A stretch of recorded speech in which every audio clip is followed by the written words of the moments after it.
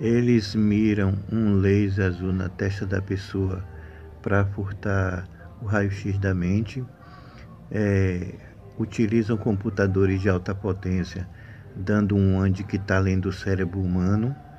Começam sutilmente a impor a ditadura sargental gay. E agora uma coisa interessante. A palavra adúltero lê o cérebro dos doutores telepáticos sem precisar mirar laser azul que furta a mente. Então, se você analisar bem, esse sistema secreto não passa de uma farsa que vive enganando a sociedade e manipulando a massa de uma forma leviana. E o pivô de tudo isso é o sargento JPS.